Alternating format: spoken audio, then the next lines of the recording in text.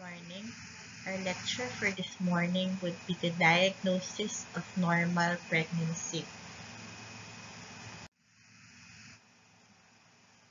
The importance of the problem of diagnosing pregnancy is for the mother to avoid exposure to potential teratogens, to solve abnormal situations for a better maternal outcome, and initial assessment and monitoring through prenatal care. Diagnosis could be done through history, a thorough clinical examination, and laboratory tests. The duration of pregnancy in humans would be 259 to 294 days, and that is 37 to 42 weeks. Median would be 280 days, which is 40 weeks, which when computed would be your expected date of confinement or EDC. During the first half, there are maternal signs which would fall under presumptive diagnosis. During the second half, there would be fetal signs which would be diagnosis of certainty. So for the first 16 weeks in the first trimester, diagnosis of pregnancy would usually resort to history. General information should be obtained, such as personal data, family history, personal medical history, OB history, data about the partner, and contraceptive history. And history of amenorrhea would signify an increased estrogen and progesterone secretion by the luteal corpus. Conditions of which we should take note of would be a previous regular, spontaneous, and predictable menstruation, now resulting to amenorrhea, and an absence of menstruation for a minimum of 10 days, which would translate to a delay of menses for about 2 weeks.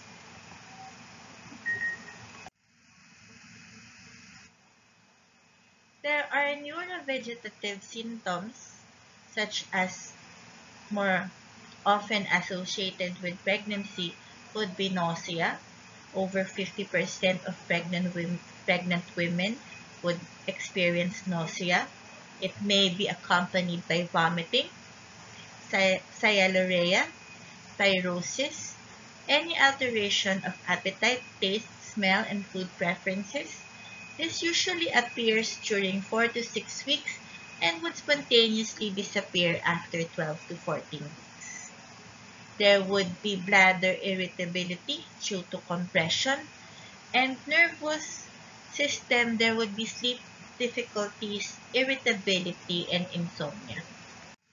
There would be breast symptoms, which would signify pregnancy. There would be enlargement, heaviness or tension, and breast tenderness. Also, there would be changes in the nipples and areola. Your nipples and areola would start to darken. By inspection, your breasts would increase in size and your venous network would increase. Your Montgomery tubercles, sebaceous glands would be more prominent, and there is a minute hyperpigmentation of the areola and the nipple as mentioned.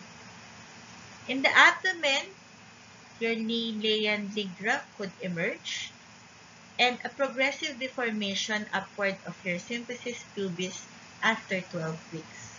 Your perineum would also be accentuated with pigment. So this is an example of your linea nigra and increased pigmentation. Then we palpate the breast for any consistency, and colostrum may start as early as your first trimester. So this is a thick yellowish fluid expressed from the nipples.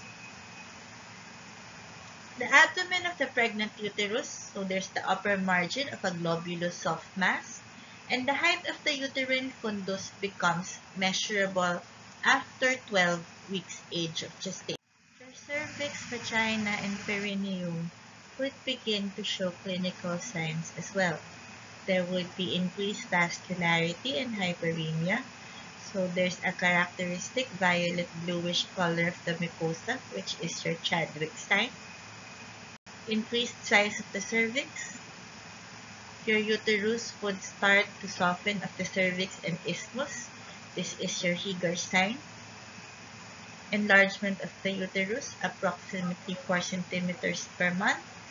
And irregular painless uterine contractions, called the Braxton-Hicks contractions.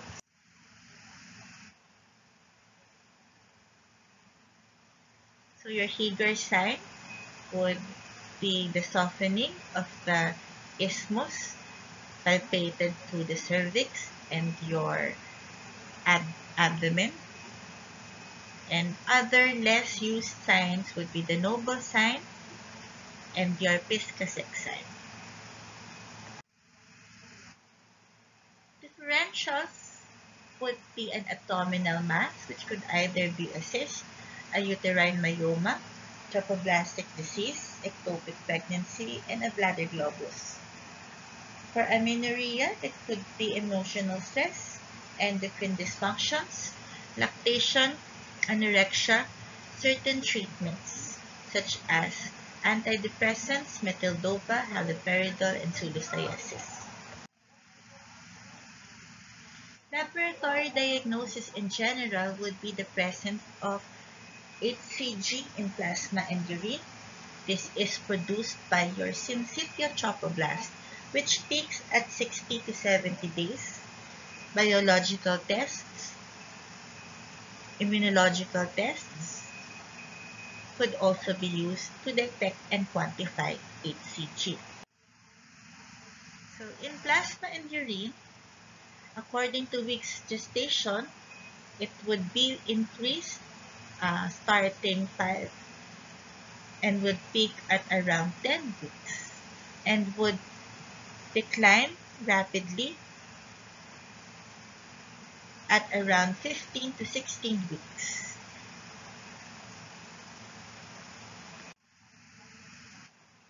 Imaging is very helpful with abdominal sonography and vaginal scintigraphy, detecting a uterine pregnancy 1 week after missed menstruation.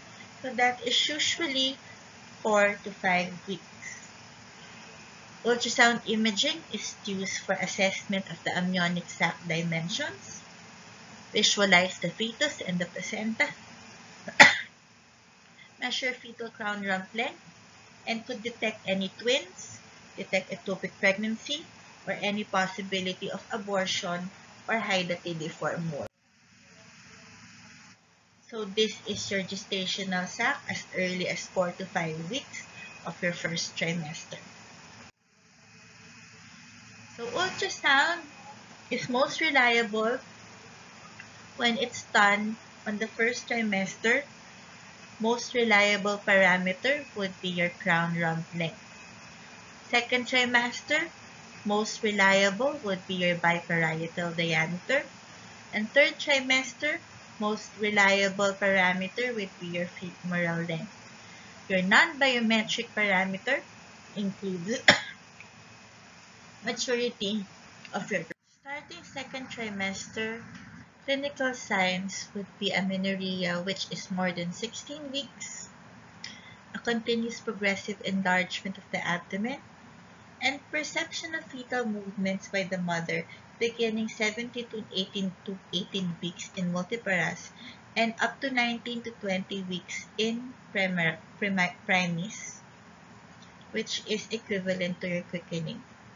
Inspection, you would see changes in the face, which is cloasma. This is the mask of pregnancy. Breasts would continue to enlarge and increase in vascularity. Your Montgomery tubercles, pigmented primary areola in the nipples. Abdomen would continue to enlarge. Would have linea nigra, striae, so these are your reddish, slightly depressed streaks. A protruded umbilicus, and pigmented scars. Your perineum would continue to be accentuated with pigment. So this is your cloasma and your nipple changes. Your breasts would continue to change. Your abdomen would be a globulous, soft, contractile, painless mass with still irregular, painless uterine contractions, which are your Braxton Hicks. The height of the uterine fundus becomes measurable, 16 centimeters to 20 weeks. So 20 centimeters is 24 weeks. Ballotment sign would be more evident, and auscultation of heart sounds would be done every checkup. So, central to clinical checkups would be your Leopold's maneuver, and we will learn about that later. So, your abdominal examination would be your Leopold's. Leopold's 1 would be looking at the fundus of the uterus and see if your head or the buttocks would be there. Then you palpate the maternal sides. That would be to us to look for the fetal back and fetal limbs. Then Leopold's 3 is your Pollock script. You confirm your findings in Leopold 1, and your Leopold's 4 would check for engagement if the fetus is already engaged. Your speculum should check for hyperemia, again your Chadwick's sign and increased size of the cervix, and your bimanual examination would check for your softening of the vagina and the lower and upper segment, enlargement of the uterus, your Braxton Hicks contractions, and your vaginal ballotment to see if the head is in place through the vagina and cervix. Differentials would still be an abdominal mass, ovarian cyst with abdominal development, and a uterine myoma. So your laboratory diagnosis, of course your HCG would have declined by this time. So your beta HCG would not have any role as much as in the first trimester. Imaging would be very important, such as your abdominal sonography and eventually your biophysical profile. So it aims to look at your gestational age. So you look for your parameters, biparietal, femoral length, and abdominal circumference. You look for your fetal morphology and biometry. Still look for multiple pregnancy. Look for your heart tones, and look if your placenta is in place. For the third trimester, it's still amenorrhea and enlargement of the abdomen and perception of the fetal movement by the mother. So by inspection, these are still the changes by inspection. And palpation, your abdomen, especially the loopholes, could be done, is especially done in the third trimester. So this is your 29 to 40 weeks diagnosis of pregnancy. This is your fundic height. So deep palpation, you identify the presenting part. If the head is firm, round, or large. Lateral palpation on the sides of the uterus. If the back is elongated, the limbs are small with irregular parts. Then you auscultate at the fetal backside below the umbilicus. So this is how your Leopold's maneuvers would be done. So the hands on the side would be your Leopold's 2. Then the one pointing towards the symphysis pubis will be your Leopold's 4. And the last one would be your Leopold's 1. This is important as we determine fetal position, which we will learn in evaluation of the pelvis. So your third trimester, Your internal examination gains more importance. So your external cervical os would be slit-like or round with a mucus plug, and your bimanual examination would begin to soften, and you would feel the fetal presenting membranes. Ultrasound imaging would still play a role, abdominal and vaginal sonography, which aims for morphology and biometry, heart movements, breathing movements, evaluation of the amniotic fluid, and insertion of the placenta. So these are your presumptive evidences of pregnancy. So this would be subjective and just with just a little bit of possibility. So it is non-specific, so not everyone who is nauseous and vomiting is pregnant, or having difficulty in urination, fatigued, or has perceptions of fetal movement. It is presumptive. Signs would be cessation of menses, changes in the breast, changes in the cervical mucus, discoloration of the vaginal mucosa, increased skin pigmentation, and does the woman believe that she is pregnant? Probable, so this is increasing in possibility, would be enlargement of the abdomen, changes in the shape, size, and consistency of the uterus, changes in the cervix, Braxton Hicks contractions, ballottement, physical outlining of the fetus, and presence of HCG in serum or urine.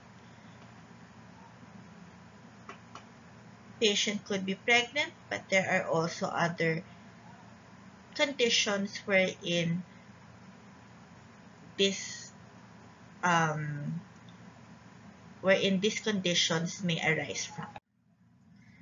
Positive signs of pregnancy means you are 100% sure that the patient is pregnant, and this is identifying fetal heart activity separately and distinctly from the mother, perception of fetal movements by the examiner, and recognition of the embryo of the fetus through imaging methods. So to assess gestational age, first day of your last menstrual period plus the number of weeks.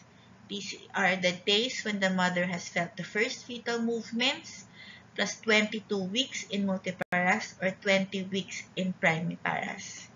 The uterine height plus 4 is equals to the number of gestational weeks, and ultrasound examination during the first 12 weeks of amenorrhea.